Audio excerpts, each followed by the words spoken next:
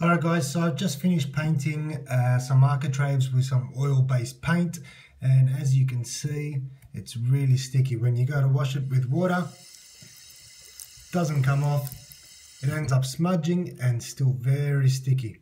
So what I've got here to remove it is just some kerosene. You can use kerosene, thinners, mineral terps, even olive oil.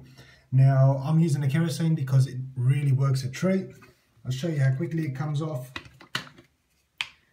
All you need is a rag, pour some kerosene on there, and it simply comes off.